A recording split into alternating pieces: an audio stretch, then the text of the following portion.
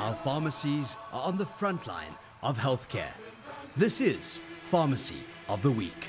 I've been here 12 years now, and you start to learn the people in the community, see what people do. At the end of the day, being part of this community is a privilege. All the odds were stacked against everyone during this pandemic, and at some stage we were faced with a barrage of patients, and we just kept going. Our pharmacy bought a whole number of oxygen machines, and then the community came and they also contributed. We had donations, crowdfunding, patients lent us their machines, etc. So it was a massive combined effort, and that's bravery to me. It doesn't have to be some massive act.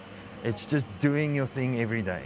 Pharmacy of the Week, proudly brought to you by Adcock Ingram OTC, sponsors of Brave.